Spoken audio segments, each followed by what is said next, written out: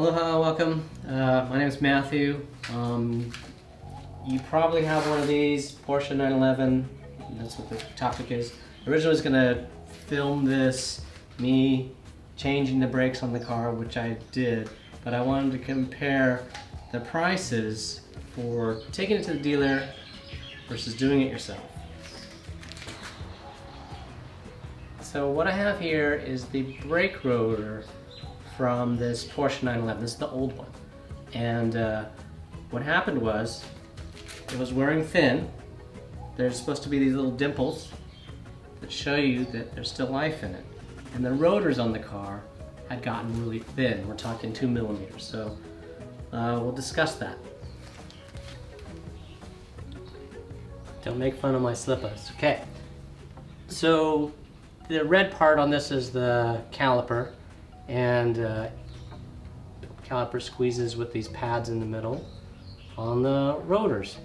Now, I was told when I took this car to the dealership that the brakes were in dire need of replacement. And me, I'm mechanically inclined. I looked at it and said, oh, it's 4 millimeter in the front, 3 millimeter in the rear. I'll drive it a little longer. And I didn't know that the pads, when they're new, they're like 11 millimeter. And so I said, okay, well, let me know how much it costs. And I went to the dealership in Hawaii, and they've been very good to me. And they wrote me out an estimate of about $3,300. And that wasn't including like the little shop charges and some of the taxes, so it might have been more. And that was to be new rotors, new pads, new little shims that go with the hardware, and then flush the brakes. Now in Hawaii, it's kind of hard to get parts for this car, and I've since then learned where to get them. And online, when you want to ship stuff to Hawaii, it's not always easy. So I contacted this place called FCP Euro because they had a posting for the pads. And when we go inside, I'll review the two costs of different things. But I've already gone ahead, put the new rotors and new pads on this car. Alright, I moved inside because one, it started raining, and two, I wanted to get some paperwork. So I mentioned that I took the car to the dealership, Porsche of Hawaii, or Porsche Hawaii. They've been really good to me. And when you bring your car in there, they do a full inspection at no additional cost, and they break down all the stuff that's wrong. Now this paperwork is old, but at the time that I brought it in, they highlighted the brakes are bad.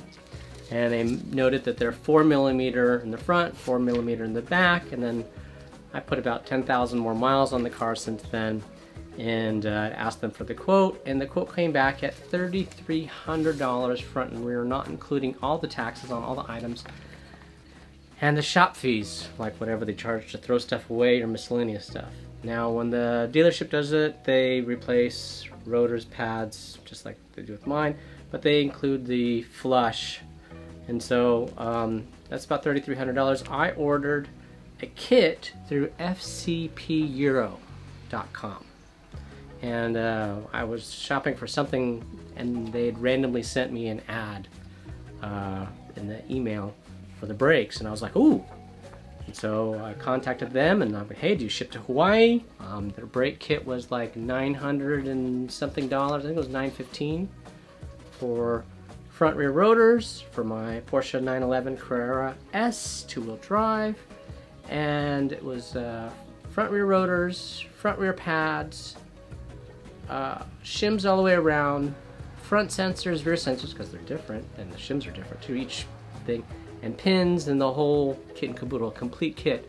And so since it with shipping was like $1,150 versus the $3,360 quoted by the Porsche dealership. So I'm like, oh, I'm dumb, I can work on cars. I went to school to be a mechanic, even though I never was a mechanic. So I looked up on YouTube. This video is not how to do it, this is how much it costs to do. This is educational in a different way. And someone had a really simple video. They even named out the name of the bolts and where the bolts are. And so I watched that, and that's what I did. It took me 2 hours, I guess, to do the first wheel and 40 minutes to do each additional wheel after that. And I saved a ton of money. So if you're wondering the cost savings on doing it yourself, tremendous. Yeah, that's all it's supposed to be, short and sweet. Dealership $33.60, do it yourself $11.50. And of course you need tools. You know, you need a jack that goes low, $100 jack. You need to take the wheels off, so you need the right socket for that. You need a torque wrench to put the wheels back on correctly. You want to have the right nuts. And then on mine, sadly in the front, and the guy warned me in the video, the caliper comes off, and then there's a wire. The brake line is a fixed brake line that comes up, and it has a mount tab, mounts to the front suspension. Well, sure enough, when I'm putting that in, I didn't even get it like 3/4 of the way in, and I broke the bolt. And so then I had to get a tap set and pull out the nut and then put in another nut, and that was drama. And so that actually ended up taking me a lot longer than I expected. So the first one was hard once I got that and the understanding of how it is.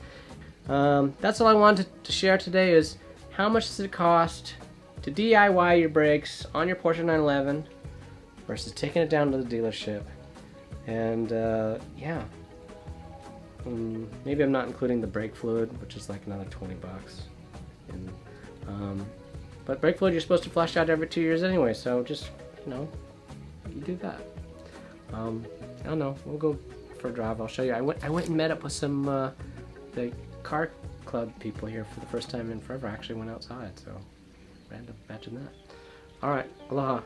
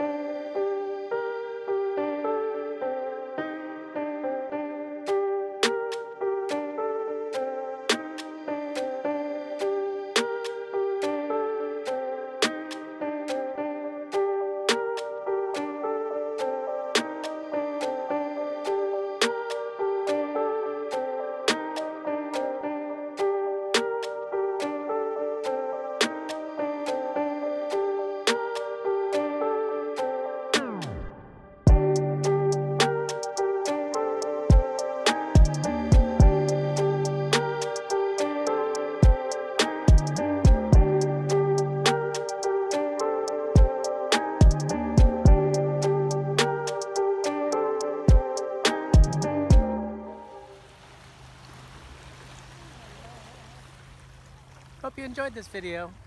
Like, subscribe. Till next time.